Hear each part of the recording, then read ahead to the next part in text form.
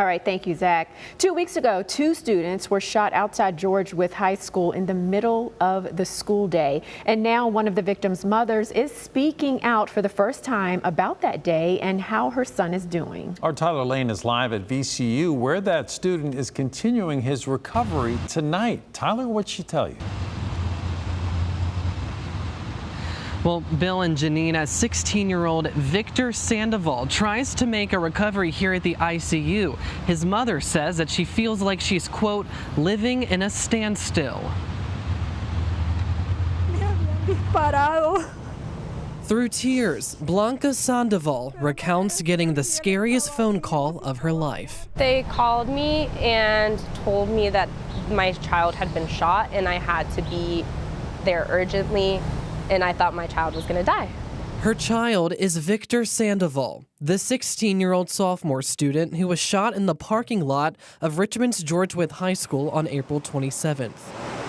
Almost 2 weeks later, Victor still fights for his life at VCU Medical Center. He's in the intensive care unit right now. He's very delicate at the moment. Up until today, he's had 3 surgeries already. And through a translator, Sandoval tells us she's not leaving her son's side. It's 24-hour work. I'm here almost all the time, and it's really hard for me because I have kids at home and they also need my attention. It's just been very difficult because I feel like I'm letting them down, and I'm just nearing a point where I feel like I can barely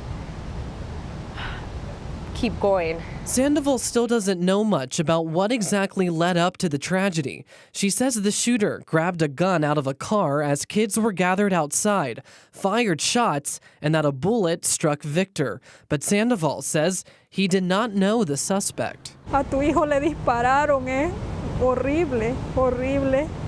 So she sends her kids every day to school, thinking that not only are they going to learn every day, but it's also a secure and safe place. According to an internal email, Superintendent Jason Camrus said that Victor did report to school that day, but he left through a door around 11 a.m., an hour before he was shot in the parking lot.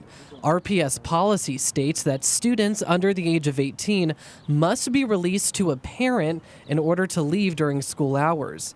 Sandoval wonders, where was the enforcement from the school security? There should be more security in the schools. There should be security guards and people checking the doors just to make sure people aren't leaving the school during school hours. These students don't deserve to be put at risk because of gun violence and lack of security. That's him cutting the cake on his birthday last year. Though she's heartbroken, she's also hopeful that Victor can still go on to achieve his goals. He wanted to try out for the football team, graduate high school, and become a chef one day. It's just one of his dreams, and it hurts her so bad to think that something worse could happen and that he might not be able to get through this. Demasiado daño, demasiado. Her message to other parents out there: to dedicate more time and care to your kids. Just make sure that they're educated on the dangers of weapons and guns especially.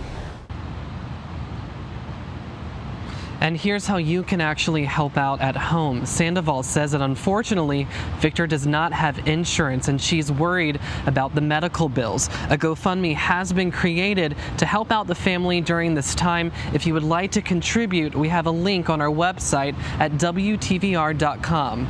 Here in Richmond, I'm Tyler Lane, CBS 6 News.